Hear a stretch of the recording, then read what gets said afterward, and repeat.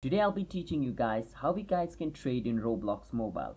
Now if you're trying to trade using the app of Roblox, you cannot do that. You need to go through the browser of Roblox in order to do it.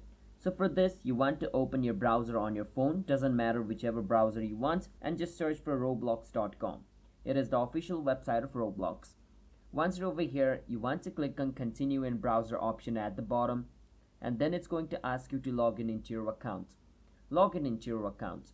Once you log into your account, it's going to bring you to this page, and on this page at the top left corner you can see the three lines. You want to click on the three lines and you can see the option called trade. You can click on trade and it's going to take you to the trading section, and from over here you can trade with your friends. So that's how you guys can trade in Roblox Mobile using the browser, because you cannot do it through app. So if you guys found our video helpful, then hit the subscribe to our channel How to Guide. I'll see you guys in my future video. Bye bye, until then, have a nice day.